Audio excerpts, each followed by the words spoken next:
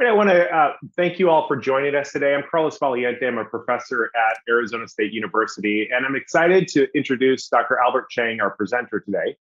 Dr. Cheng is an assistant professor in the Department of Education Reform in the College of Education and Health Professions at the University of Arkansas, where he teaches courses in education policy and philosophy. He is also a senior fellow at CARDIS and an affiliated research fellow at the Program of Education Policy and Governance at Harvard. Today, Dr. Cheng will be presenting findings on diversity of homeschooling arrangements.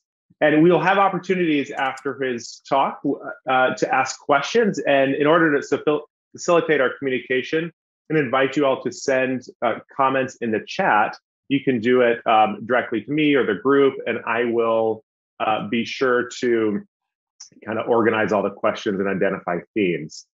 And I want to thank GHEX for hosting this event. And with that, I will turn it over to Albert. Thank you, Albert. Thanks, Carlos. All right, so my screen's on, I guess. We can see it. Okay, great. So great to be here with everybody. Thanks for joining.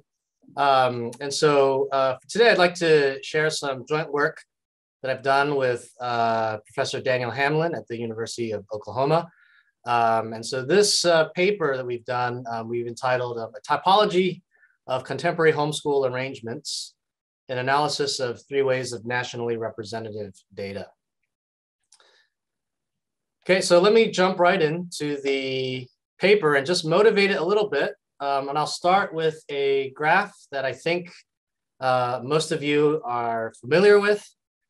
This is data from the United States reporting the percentage of school-age children who are homeschooled. Of course, there's a lot of different estimates out there, but these are the estimates from the U.S. Department of Education. And as you can see, the first bar there, about only 1.7% of school-age children reported being homeschooled in 1999, and that's essentially doubled within the last decade. I don't have the latest official numbers since the pandemic from the U.S. Department of Education, but we've had lots of estimates there. I've seen estimates as large as 10%. Of course, we don't know exactly who's considering themselves a homeschooler, but certainly the upward trend for the past 20, 30 years is pretty obvious. Now, along with the growing popularity of homeschooling is a growing diversity of homeschooling. I think a lot of you are also familiar with a range of new populations, not only in the US, but across the world that are beginning to homeschool. And so because of the new diversity of homeschooling practice, what this has done is led to some challenges and probably some work that we all need to do to think through what we mean by homeschooling and how to characterize the practice. And so especially for research, in social science, we really rely on precise definitions, being clear about what we're talking about in our samples, being clear about the practices we're talking about. Because of the new diversity in homeschooling and the evolution of homeschooling practices, we've faced some difficulty on that front. And I should say that it's not only a diversity in subpopulations across the world in each country that's homeschooling, but also with the advent of new technology, people that have been homeschooling for decades have also changed their practices. And we can think of the role that the internet and online learning has done, what role that has played to modify the practice. And so I want to lay out some considerations here before I get into the data in the paper that Dan and I have done. So I want to ground our discussion in Dr. Joe Murphy's work on homeschooling. So he's has a fairly comprehensive book. It's getting a bit dated, but still a good resource, I think, that's worth referring to. And Dr. Murphy tries to define homeschooling using four main characteristics. So the first characteristic that Dr. Murphy identifies is that for homeschooling or homeschoolers, the setting of the learning is primarily at home. In other words, all the learning is centered around the home. It's done out of the home. Students might leave the home to join co-ops or visit other places, but certainly the practice itself revolves around the home. So the setting is the first key distinguishing characteristic of homeschooling. The second characteristic that I've listed here on the left-hand side is the funding source. And Dr. Murphy argues that the funding and all the resources for homeschooling comes primarily from the family, not from the state. And so this certainly is a contrast from traditional public schooling, for instance, where the government pays the bulk of the costs of education. And then thirdly, Dr. Murphy identifies an aspect of identifies the provision of homeschooling as primarily done by parents. Okay, and in other words, instruction is provided by parents and not by state employees. So these are, for instance, your teachers in your district or government-run schools. But also it's not from privately resourced employees. In other words, not in private schools. So that, in other words, for homeschoolers, instruction is provided primarily by parents. Okay, and then fourthly, a key aspect of homeschooling, according to Dr. Murphy, is that parents directly control the educational content. This is certainly a contrast from typical state-run government public schooling, where the curriculum might be determined by the state, it might be determined by local school boards. Here for homeschooling, according to Dr. Murphy, parents directly control the content of the education. Now, I think Dr. Murphy's definition is useful for us to think about how to characterize homeschooling. But because of the increasing diversity of homeschooling, both among populations and among the practices that are invoked, we're beginning to kind of push the boundaries of a lot of these definitions. So, for instance, recent researchers and other pundits have talked about this large group of homeschoolers that spend a few days doing education at home, and then for the other few days of the week, they send their children to school. And so, we know this practice as hybrid homeschooling. And so, this population of students and families is on the rise. There's a new private school here locally that has opened 4 years ago, and a lot of their families do that. They go to school maybe 2 to 3 days out of the week, and then the other days they're homeschooling. And so, because of this new group of families, this again pushes the limits of Dr. Murphy's conception of homeschooling. For these hybrid homeschoolers, is the setting primarily at home? And if it's not, do we still consider them homeschooling? So anyway, there's some ambiguity here. Same thing with the funding aspect of homeschooling. So there's new policy environments here in the United States, new policies that are being passed across the states. In particular, a lot of states here in the US have what we call education savings accounts. And parents who participate in these programs are given money from the government, the state government. We actually have some new programs where the money comes from private donations. And essentially, families in these programs get a savings account, a new bank account with money in it every year. and they can spend that money on qualified education expenses. So they can spend it on tutors. They can spend it for private school tuition. They can spend it on curriculum, online classes. They can spend it on educational therapy, for instance. And so homeschoolers across the US have started to take advantage of the education savings accounts. And again, this new development begins to bring some ambiguity to Dr. Murphy's definition. Is the funding primarily from the family then, if homeschoolers avail themselves of education savings accounts? Likewise, for the third aspect of instruction being provided by parents, a lot of homeschooling families, as I've mentioned, are now beginning to partner more and more often with brick and mortar schools for educational activities, but also for extracurricular activities. Does the hiring of private tutors then begin to create some ambiguity about whether instruction is primarily provided by the parents? Again, these are practices that have been longstanding, but certainly with the increase of these practices, we begin to run into some ambiguity with the definition.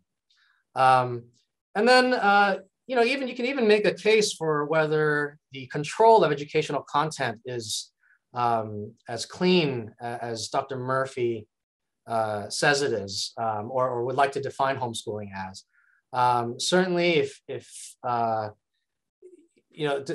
one hand, if a parent joins a co-op or purchases a curriculum, to what extent are they still in control of the full curriculum? Certainly, if parents enroll some of their homeschooling kids in online courses or even college courses, correspondence school programs, to what extent is the control still there, right? So how far can we go in terms of giving up curricular control to still consider the family homeschooling? So anyway, I want to spend a little bit of time here going through this a bit, going through this gradually to raise the ambiguities that are all around us now. And this is certainly creating lots of challenges to do research because again, we need to define homeschooling precisely to talk about it using social science. So what Dan and I want to do in our paper is to try to bring some conceptual clarity to the study of homeschooling by proposing a typology of homeschoolers. And so we want to propose four categories here of homeschoolers. And then what we're going to do in our paper is estimate how popular, how prevalent these types of homeschoolings are in the United States. Okay, so the four types of homeschooling families that we want to identify are those that only supplement homeschooling with the use of a private tutor or a co-op. The second type, we want to identify homeschoolers that supplement their instruction with online instruction and coursework. Third, we want to estimate how popular or how prevalent home education is, how popular is the part-time enrollment in a brick and mortar school among homeschoolers. So how many homeschoolers are spending part of their time enrolled in a brick and mortar school and for the rest of the week, primarily doing instruction at home. And then four is the kind of fully parent delivered home education. In other words, the percentage of families that don't use any of the resources above here. So they don't use a tutor or don't participate in a co-op, don't use online instruction or a brick and mortar school. Okay, so here's our two research questions. Again, we want to estimate how prevalent are the four types of homeschool arrangements. And then what we also are going to do is what kind of socio-demographic background factors are associated with the different kinds of arrangements. So what kinds of families across the United States are practicing one of these, each of these four types of homeschooling? Okay, so let me jump into the data. So the data for this study come from the National Household Education Surveys. This is a survey that's administered by the U.S. Department of Education. And we are going to take 3 different waves of the survey. We're going to take data from an administration in 2012, 2016, and 2019. And if we combine everything, I think Dan and I win the world record for the biggest sample size of homeschoolers at 1,468, if you combine all of them. Maybe there's another study out there that has more, but someone can point that out to us if they find that. But anyway, if we combine all the data, we've got a large sample size. And what the US Department of Education does is they screen parents of all school-age children, or a random sample of school-age children, and then pick a random child from that family. And essentially, if that parent reports that the child doesn't primarily attend public or private school, then that child is identified as a homeschooler. Okay, and so of the 1,500 students in our sample, that's how the U.S. Department of Education identifies them. And of course, we use sampling weights to make our results nationally representative as best we can. Okay, so here's what we're going to do methods-wise. So for the first research question, it's a very straightforward computation. We're just going to calculate the percentage of homeschool families that fall into each of our 4 categories. Again, the categories are listed there, whether parents use a private tutor or a co-op, online education, enroll part-time in a brick and mortar school, or use none of the above. Okay, and then for the second research question, we're going to run a series of logistic regression models to predict, to determine predictors of a particular type of homeschooling family. So in other words, so the equation we're going to estimate is listed here.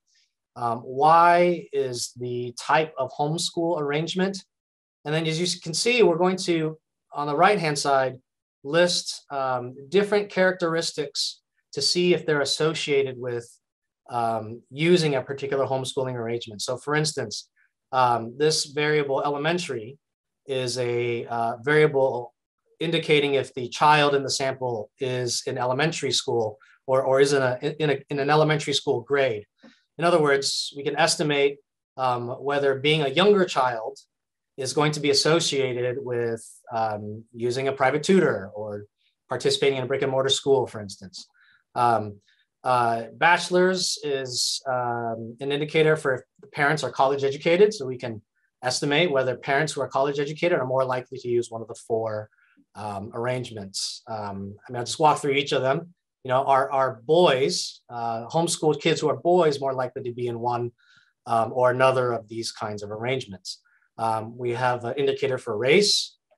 Urban is the setting where they live. Income, so whether household income is associated with practicing homeschooling in a particular way. The region of the United States, so are they from the Northeast, from the South, from the West, from the Midwest? And then also if the reasons, their motivations for homeschooling is going to be associated with any of the particular kinds of practices. Okay, so let's jump right into the results. So first, I'll just show you a table of summary statistics for each of the 3 waves of our data. And so I have 3 columns across the table. And each column reports the percentage of homeschoolers in that particular year. And so for instance, in the 2012 wave of our data, half of homeschooling kids were male. And as you can see, it's actually about half male, the other half being female across each wave. You'll also notice that the grade of the child, it turns out that across all the years, we have a higher percentage of homeschooling children in the higher grades. Okay, so for instance, about 10% of homeschool children are in the 8th grade in 2012, whereas it's only 3% in the 1st and 2nd grade.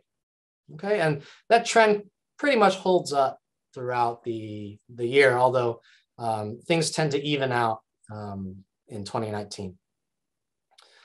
Okay, I'll also point out, for instance, the change in racial composition. Certainly a growth, at least in this data, for Hispanic families. We're not quite sure what's going on in 2016. We definitely saw this big drop among white families. Again, I want to caution too much interpretation of the data. I mean, you're having an unusual result for just 1 year is possible, but I just want to point that out, and we might be able to discuss that later during Q&A. The other thing I want to point out is certainly if you look at the parents' education level. So most homeschoolers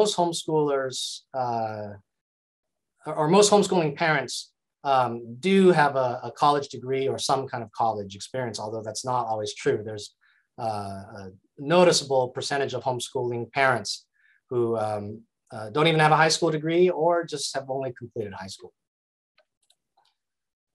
Okay, just a few more summary statistics. As you can see, here's the breakdown by income, by region, by locale, and then the reasons for homeschooling. So I'll point out here, there might be some kind of change in the, over time in the reasons for homeschooling. You'll notice that the percentage, first of all, the most popular reason for homeschooling is concerns about safety, school safety. In 2012, that's 90% of families. And it's kind of decreased over the years. And what has increased to replace that? I think a lot of it might be in children with health or special need, and then also an increasing number of parents who are interested in a non-traditional educational approach. There seems to be some kind of growth in those two areas over time. But other than that, you can kind of take a peek at these numbers. I do have the paper up online too, so you can look at these numbers in more detail if you'd like. Table 2 is a separate table just to report the average number of years of homeschooling. So how many years do children spend homeschooling? And as you can see here, most families don't spend, or most children don't spend the bulk of their education. So, I mean, obviously in kindergarten, everyone spends 1 year in homeschooling because that's the only year of schooling that they had.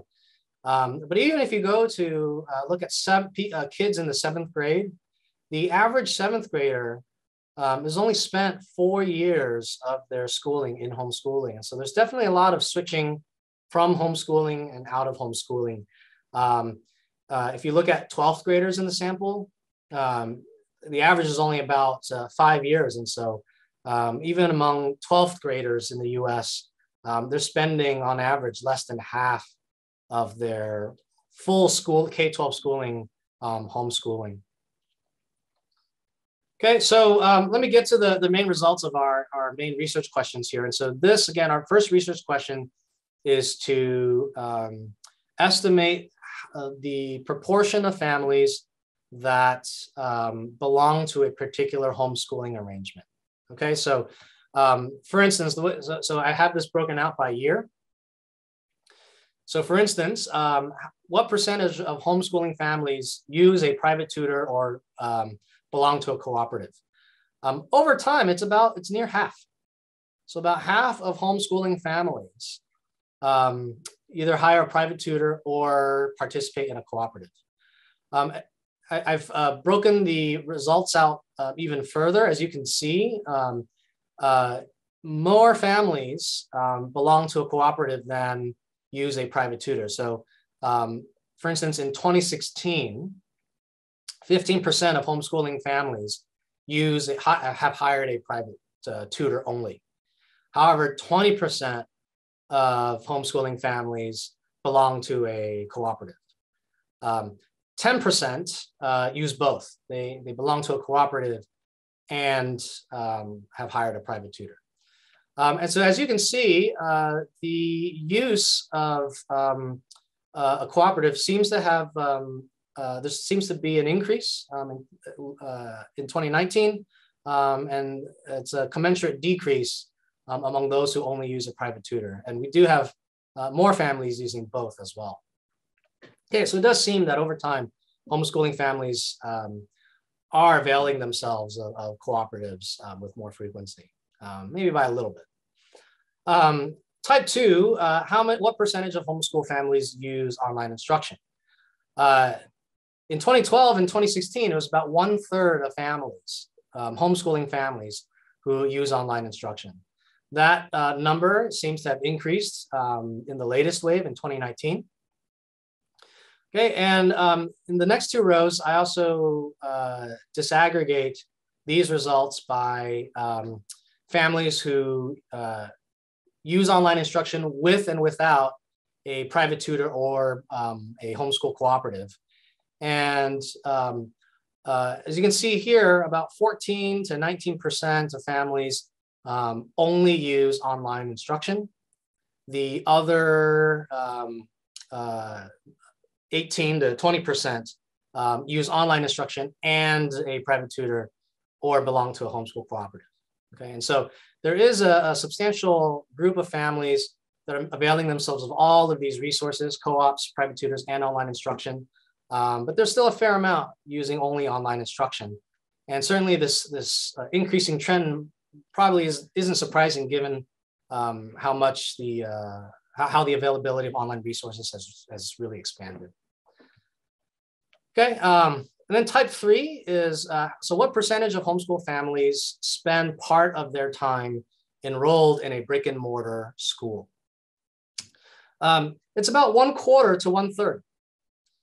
So in 2012 and 2019, it's just above 25% of homeschool families that do that.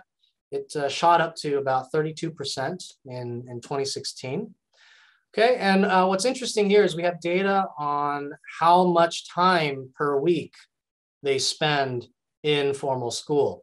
And so in 2012 and 2016, for instance, about half of the families spent less than 10 hours a week in brick and mortar school. That number has dropped to about 1/3, 36%.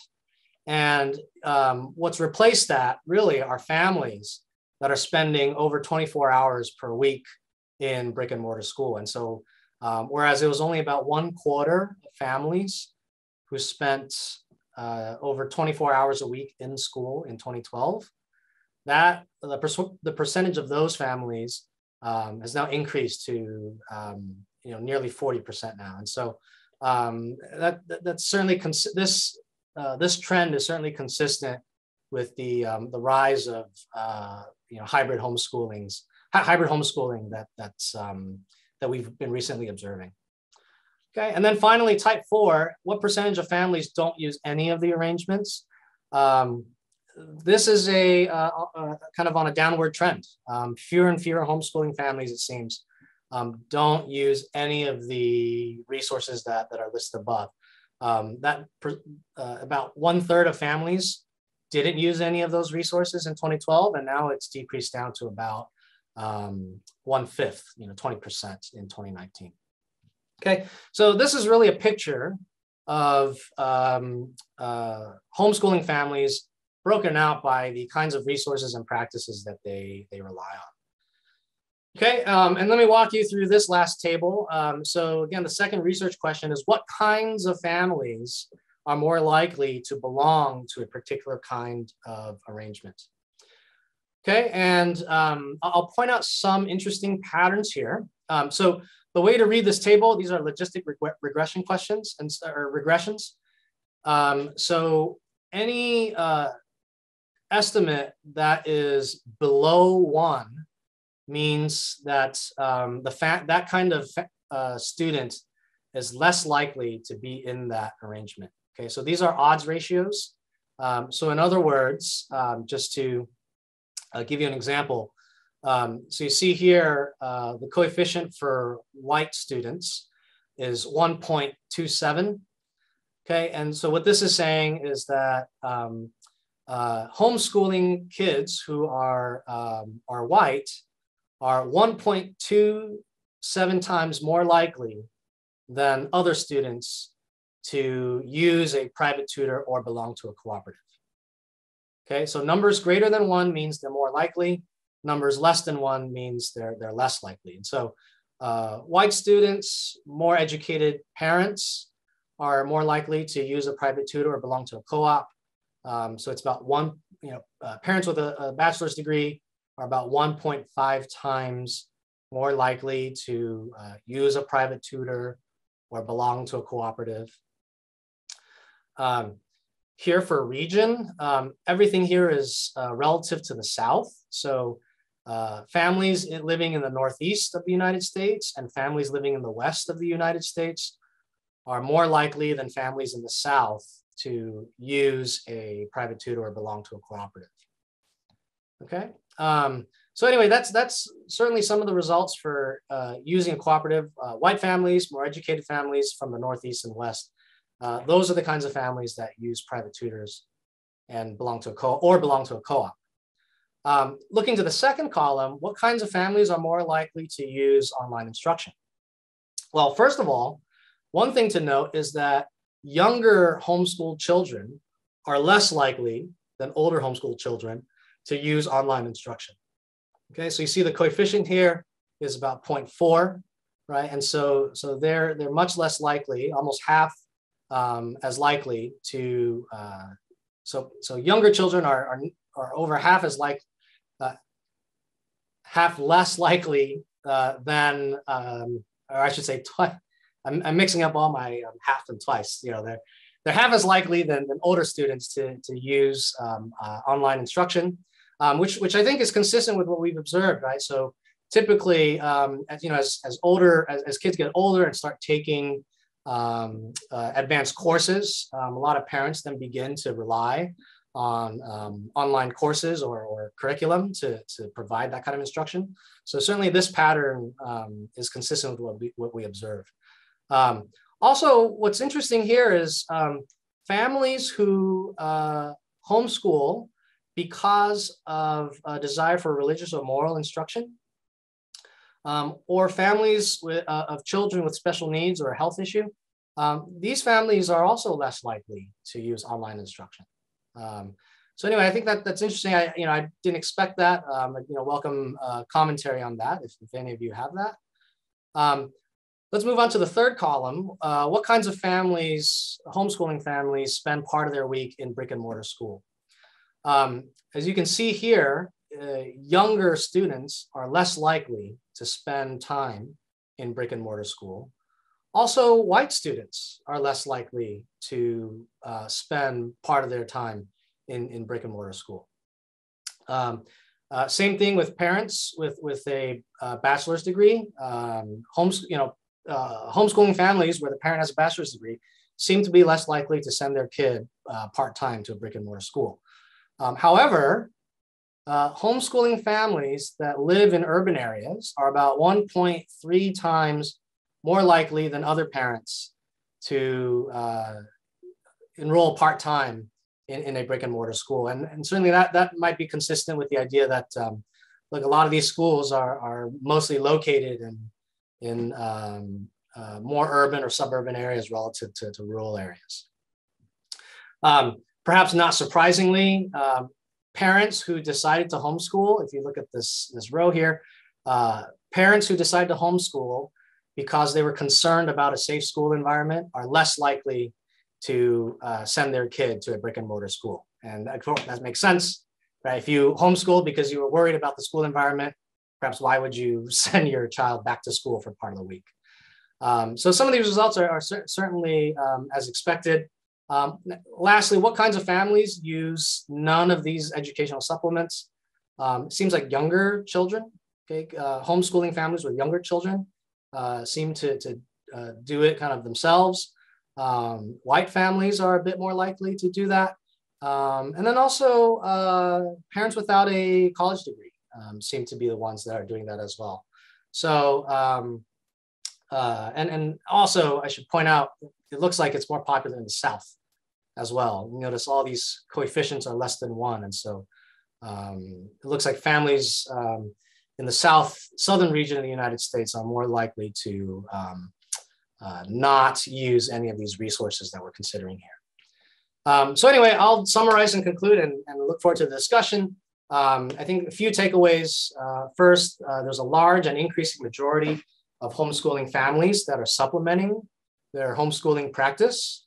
They're relying on co-ops and tutors and online education and even brick and mortar schools. But there's still a substantial proportion of homeschoolers, about 1/5 that don't use any of these resources. Certainly the selection of the homeschool arrangement is not random.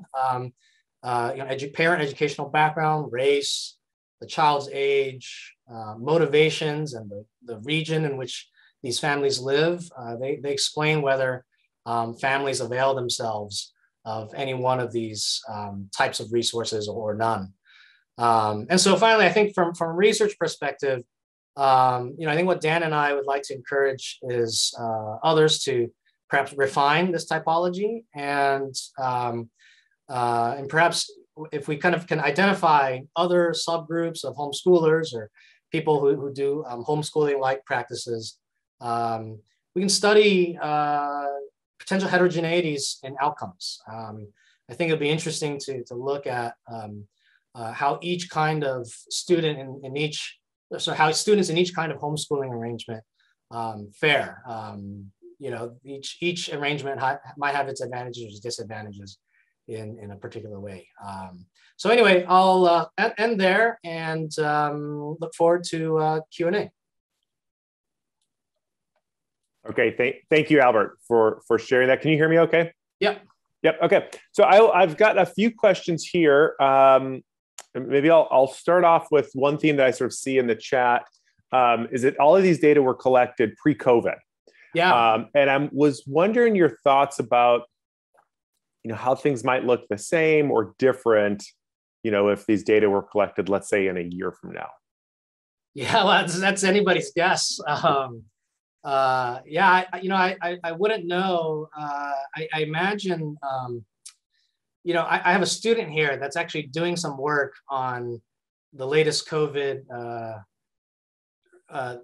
or the latest selections of parent schooling arrangements. So we're just coming out of the pandemic, and I don't want to misquote her, but I think she's, I better not guess because I don't want to misquote her. So I'll maybe share that study later on. I actually don't remember all her particular findings. And so, but if I had to guess, I don't know, you're making me guess on the, on the fly here. I'd imagine folks availing themselves of more of these kinds of things. And I think we'll see more diversity. I say that because in the US, we are seeing more education savings accounts policies passed, for instance. And so homeschoolers are then availing themselves of extra funding sources to resources to do homeschooling, and they're customizing their education more. So I think there is this appetite in general to customize education, to use new resources that are out there. So my guess is I think we would see more families using a variety of resources. On that note about the funding, Mike had a question, and so I'm going to allow Mike, if you can unmute and ask you the question you had in the chat, that'd be great. Hey, Carlos, I asked a number of questions. Which was the one? The first question about the education saving accounts. Seems like funding. That one. Yeah. By the way, Albert, thank you so much. Fantastic research. Really, this is the first I've seen this, so I am very excited about the findings you have here and I think this is something that needs to be looked at, especially as was just discussed with this COVID, the COVIDian or the COVID crop of homeschoolers. So many interesting things. Yeah. So, and I just lost my train of thought. I'm so excited about this research. Let me find it in the chat. Where did I put that? ESAs. Oh, funding. Yeah. So your typologies, you use Murphy's four-part typology or definition, which I think is really important. I mean, I think your point about we've got to define homeschooling carefully so we can understand what is and what isn't. And those lines are really being blurred, as you mentioned, with the ESAs. But it seems to me this idea of funding is one way we can really draw a bright line. If it's privately funded, then that's homeschooling, right? That's how traditionally it's been understood. And it seems like that's a line that needs to be maybe maintained. Maybe would you, as a social scientist or as a researcher, how flexible, I guess, can these lines be? How much can we gray these different categories and still retain the ability to differentiate? That's kind of, I guess, what my question was. Yeah. Thanks. Yeah. I don't know. When Dan and I were doing the study, we were kind of surprised. We didn't know we didn't know exactly what we would find. We just kind of hear anecdotes of families using these resources or not using these resources. And I think we've just become, even more surprised at how complicated and nuanced the picture is. And so I don't, because of that complexity, I wonder if we just need to be careful of clarifying things all the time now. Just to use the word homeschooler, it seems really insufficient now to really describe and name the population you're talking about. And so I think certainly from a social scientific perspective, if we're interested in precisely defining terms and describing our sample, I think we do need to add all these kind of adjectives to what we're describing.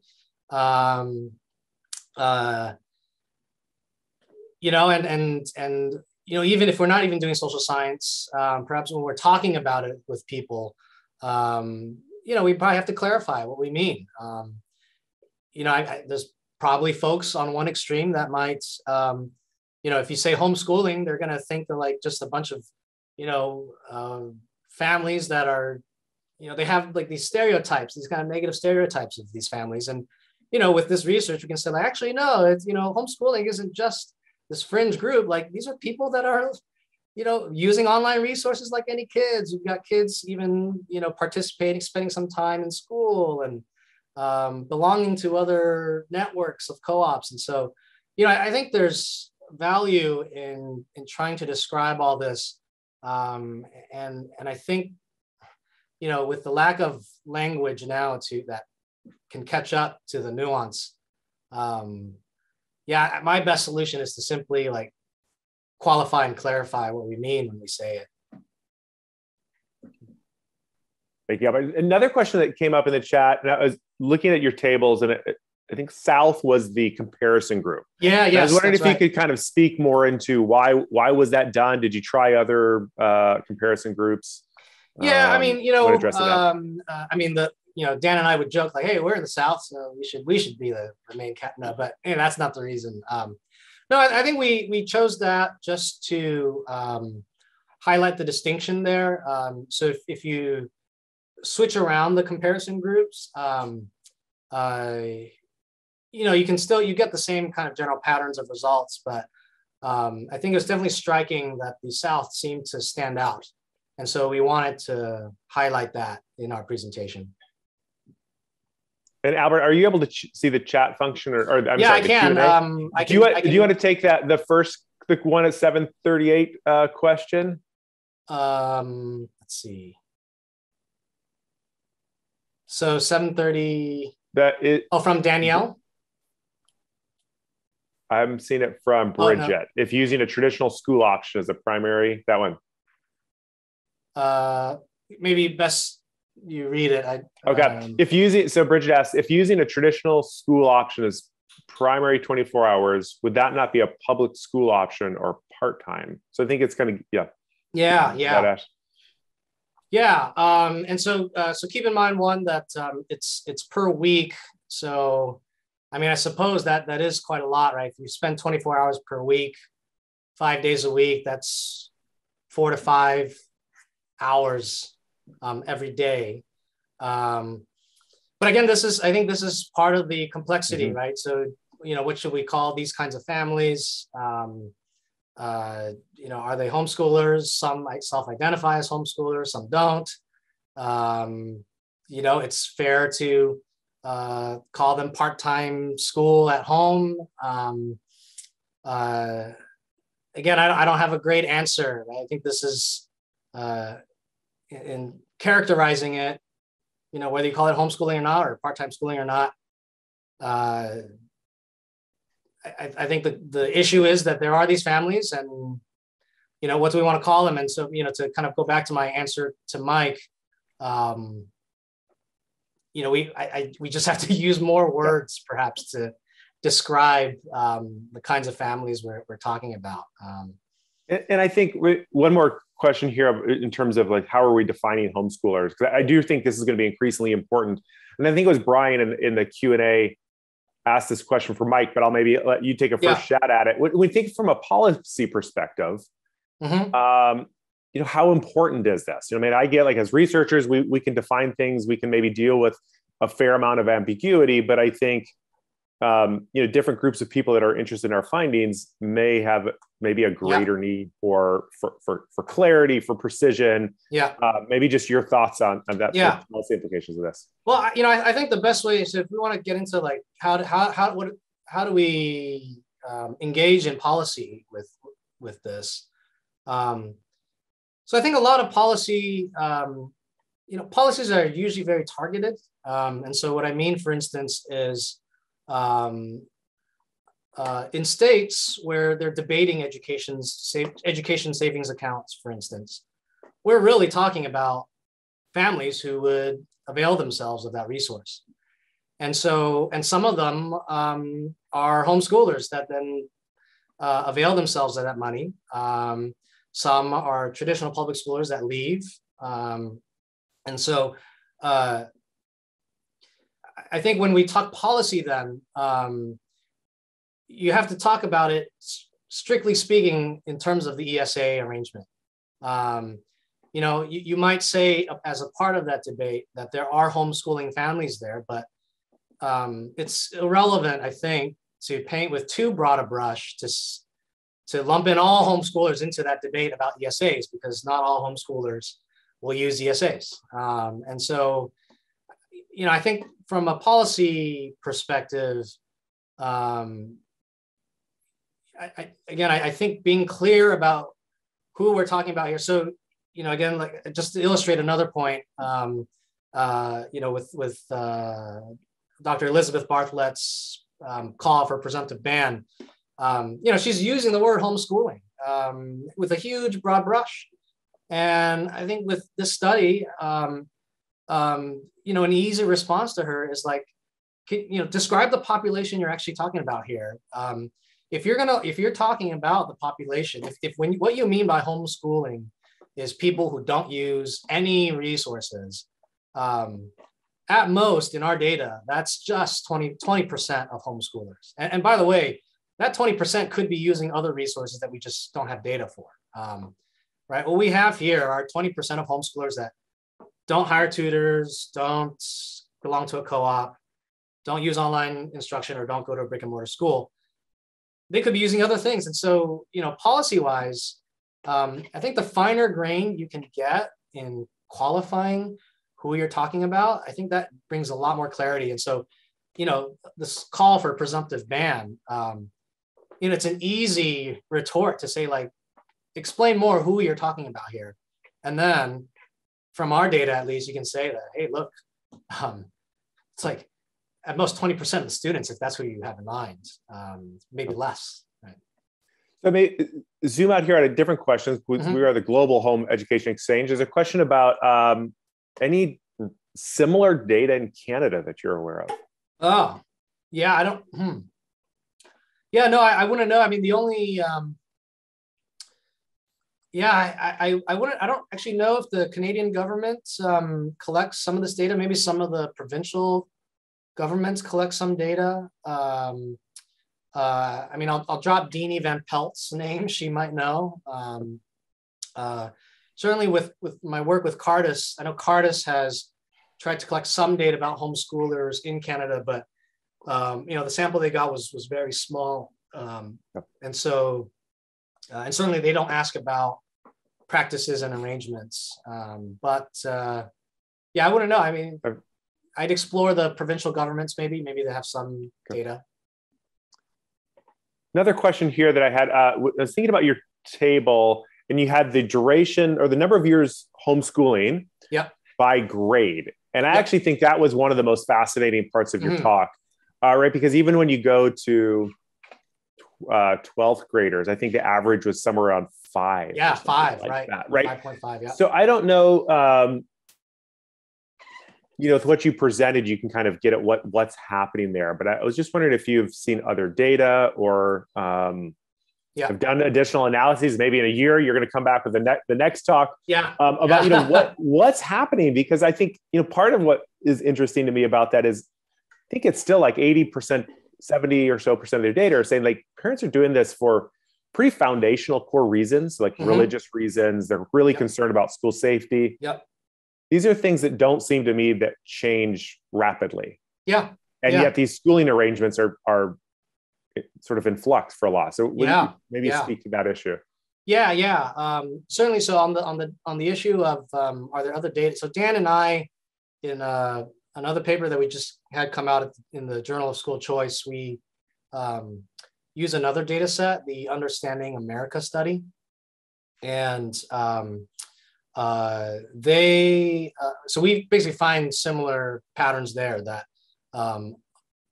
very few, it's a minority of families who have ever homeschooled, who homeschool that, a single child for the majority of their school, their K-12 education. And a lot of families do this for 1 or 2 years. It's, a sporadic thing. I mean, I guess I can think of some of my friends, in elementary school, we were good friends. And then when we got to summer after 4th grade, my best friend stopped coming to school. And I'm like, wait, where'd he go? And he still lived in the same house down the street. And then I saw him again when we reached junior high. And so, there are a lot of families who, it seems like the majority of families homeschool for a brief stint. And it'd be interesting to really unpack those reasons more and more. I think that'll flesh out the picture. I'll also just on one point, another point on that, I think that also raises the complexity of what we mean by homeschooling. So let's say we have an adult who was homeschooled only 1 year, or an adult who was homeschooled for half of K-12, or an adult who was homeschooled for all years. Are they all homeschoolers? We certainly, when we do research of adults and then kind of want to look at their schooling background, we have to code the data a certain way. How many years of homeschooling do you need to be considered a formally homeschooled adult? Is it 1 or all or majority? I think changing that, certainly, I think if you run regressions and compute means and things like that, do statistics on that, you'll get maybe some kind of different pictures from that. And so again, that's just another layer of complexity, I think, that's here. I think a related issue is, I think as somebody that studies development is, how children, either stay the same or change over time. Am I correct that these data were all cross-sectional, right? You can't sort of look at the, longitudinal relations like this. But I was, wondering, if you know of any data, or if you were able to kind of look at this in your data in terms of maybe how some of these things change as a function of age in a finer grain way. I think you had that elementary, which caps kind of a 5 or 6 grades. Yeah. Can you look at it in a finer grained way?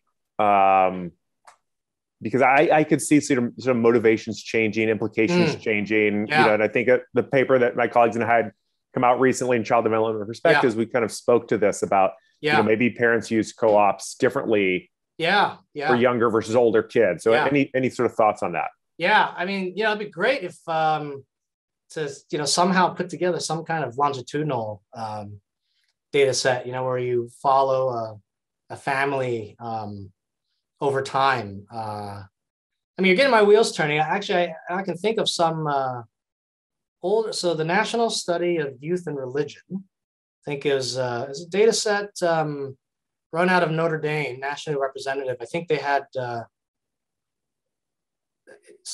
they followed kids from 7th to 12th grade, or maybe through high school.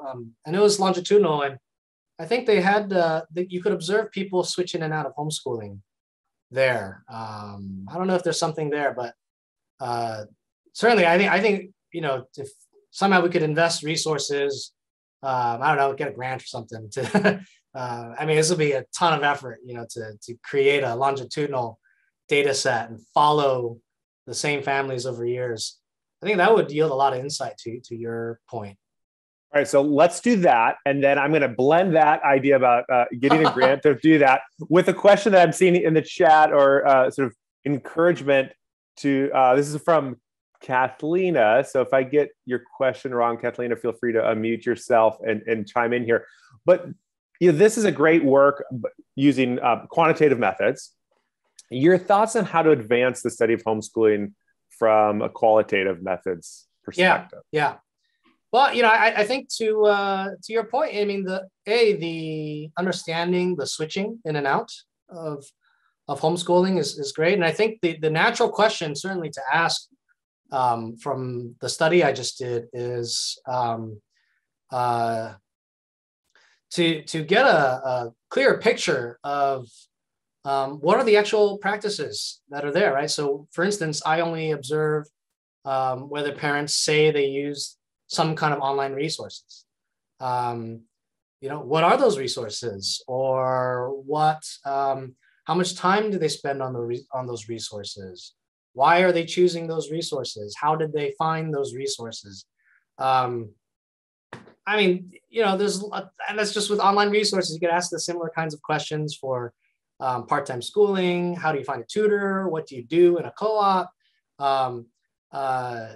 To do all this qualitative research to tell the story of what's underneath those subpopulations of homeschoolers. We could get some really rich data there to describe the practice in more detail.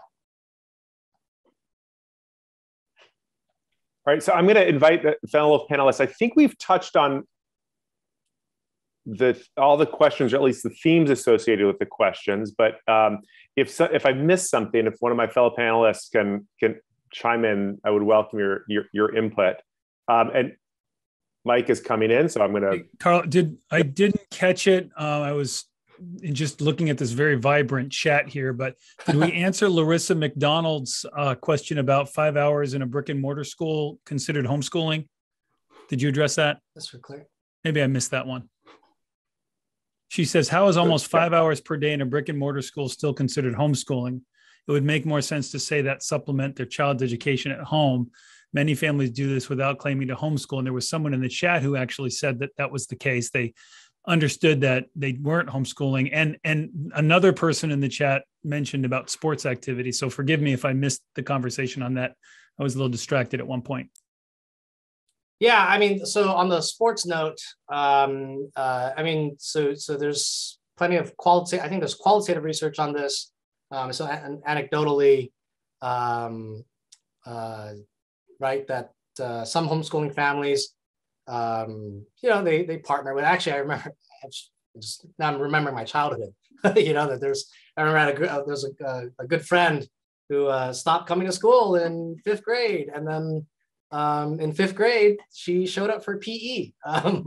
All of a sudden, I'm like, whoa, what is this? And so we have certainly that, and at the higher grades, certainly partnerships between homeschooling families and their district schools or other private schools to play sports. I don't have data on sports participation, but that's a big part of it. Yeah, I mean, as far as, again, the question on 5 hours of homeschooling, right, for families who spend more than 24 hours, right, the question is what to do with that. So on one hand, all of these families report, or they characterize their kid as not spending the majority of their time in brick and mortar school. Right, and so somehow there's a percentage of families that would say that and spend on average, almost 5 hours a day in brick and mortar school. I don't know how to make sense, which is, by the way, would be another great qualitative research question. Let's find some of these kinds of families and ask them, right, so how do you understand, would you say you're homeschooling your kid? How do you understand that, right? And get their perspective on it. It might be very interesting to understand that. And then on the other hand, I mean, remember I showed the graph of the 3%, right, of families who are homeschooling. The result, all those percentages in the beginning, when we keep citing, like the percentage of homeschooling families has doubled from 1.7 to 3.4%. Those data, it seems, include these kinds of families as well. And so, on one hand, I suppose if we were to, not count them as homeschooling, we would see some of the numbers drop a bit. But then again, it's like, how do we think about this? It's really, you could have a long discussion of what we should call them, or simply say these are families that, part-time schooling, part-time homeschooling. I don't know. I mean, all the words, well, to cite T.S. Eliot, words strain and crack. Forget the rest of the line, but anyway. Well, so quick question. There's a question in the Q&A about how many families do you think you would need to work with overtime in a longitudinal study? In order to address some of these questions. And I know that could be a complex question. So like your second version of what would you want? Yeah, I mean, the more the merrier. I mean, you can do some stuff with, 400 is pretty good. I mean, we want to, the National Study of Youth and Religion that I mentioned, I think they're well over 1,000. I don't recall exactly what it was, but that's my recollection. I could be wrong. It could be more. Certainly with Cardis, in Cardis, it's a full sample of the Cardis Education Survey is, between 1,000 and 2,000, but the homeschoolers are a very small group. It's only like 100 or so. And that feels too small to do some, I mean, you're kind of underpowered there statistically. Yeah. But maybe that's a place to, you start with maybe a smaller study with a good qualitative, feel to be able to get a better understanding of before you launch out into these extremely expensive studies. Actually, I think that's probably the way to go. For folks who do qualitative, actually, it sounds like a perfect mixed methods study, right? You do get a sample of, 30 families, might seem manageable, and try to follow them over the course of 5 years, maybe. So do interviews periodically through that. Have them complete some questionnaires, and I think you'd have a really nice mixed method study where you can directly observe change and the entire story, right, of that family, of that kid as they age through doing homeschooling or whatnot. So I'm going to ask one more question here, going back a little bit to some of the details, but I think this is really important. Anna asked about why did you merge the private tutor and homeschool cooperative in the same typology? and how do homeschool cooperatives essentially work in the U.S.? Yeah. I mean, so what Dan and I did, I mean, our original thought there was the practice of hiring a private tutor or joining a homeschool co-op. Those seem to be fairly conventional, early on in homeschooling. So when we're talking the kind of modern resurgence of it in the 70s and 80s, right? Co-ops and tutors were the thing. And so we decided to lump those together to contrast that from online learning, which is certainly a more modern or even more recent development. In the late 90s to early 2000s and onward. And then we separated the brick and mortar school type families. Obviously that feels different, but also it lines up with the kind of more recent phenomena of hybrid homeschooling. And so we thought that those three categories kind of sat well with the historical developments of homeschooling. You could make a great argument that we should have separated the private schoolers from the co-ops. And we did break out some of those results. And so you could kind of see, the percentage of families only doing private schooling and only doing co-ops or doing both. So yeah, I mean, it's a fair point. Last question here. Yeah. Gail asks, how is unschooling and SDE represented in this? SDE. I'm not sure what SDE is. So maybe start with unschooling, and if Gail wants self-directed education. Self-directed education. Yep. Yeah, I see.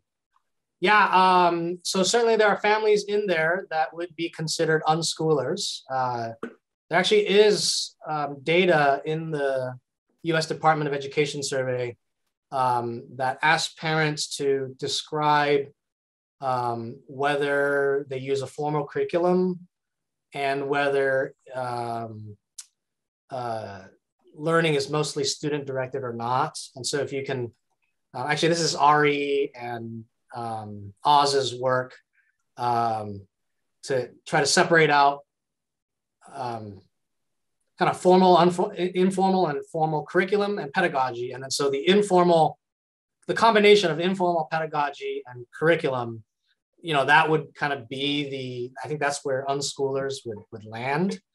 And so certainly those folks are in the data. Dan and I just haven't, we didn't, break out that, but they're in there. And I assume, if you're certainly being true to unschooling, I doubt you're probably not going to be in the online learning category. You're probably not going to be you're probably going to be in that last category, my guess is, where you don't use any of the resources we discussed in our paper. Okay, I looks like we've touched on all the key themes. So I just want to thank you, Albert, for sharing the findings. Thank you, Dan, for contributing as well, because I know he was an important part of this. Yep. And all of you for joining me, whether it's early in the morning or later in the afternoon. We certainly appreciate everybody's engagement.